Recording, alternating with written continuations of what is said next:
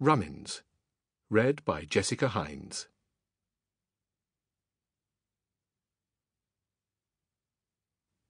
The sun was up over the hills now, and the mist had cleared, and it was wonderful to be striding along the road with the dog in the early morning, especially when it was autumn, with the leaves changing to gold and yellow, and sometimes one of them breaking away and falling slowly, turning slowly over in the air, dropping noiselessly right in front of him onto the grass beside the road. There was a small wind up above, and he could hear the beeches rustling and murmuring like a crowd of people. This was always the best time of the day for Claude Cubbage. He gazed approvingly at the rippling, velvety hindquarters of the greyhound trotting in front of him. "Jackie," he called softly. "Hey, Jackson, how you feeling, boy?" The dog half turned at the sound of its name and gave a quick, acknowledging wag of the tail. There would never be another dog like this Jackie, he told himself. How beautiful, slim, streamlining, the small, pointed head, the yellow eyes, the black, mobile nose.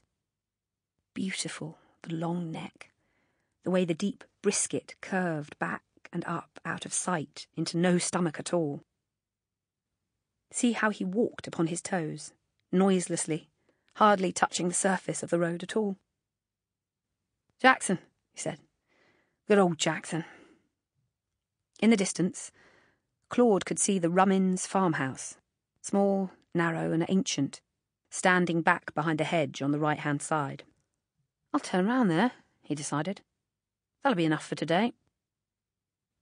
Rummins, carrying a pail of milk across the yard, saw him coming down the road. He set the pail down slowly and came forward to the gate, leaning both arms on the topmost bar, waiting. "Morning, Mr. Rummins," Claude said.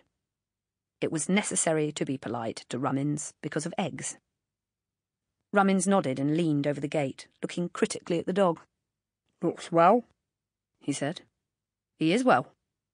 "When's he running?" "Don't know, Mr. Rummins." "Come on, when's he running?" "He's only 10 months yet, Mr. Rummins. He's not even schooled properly, honest." The small beady eyes of Rummins peered suspiciously over the top of the gate. "I wouldn't mind betting a couple of quid you're having it off of him somewhere secret soon." Claude moved his feet uncomfortably on the black road surface. He disliked very much this man with the wide frog mouth, the broken teeth, the shifty eyes. And most of all, he disliked having to be polite to him because of the eggs. "That hayrick of your..." Sample complete. Ready to continue?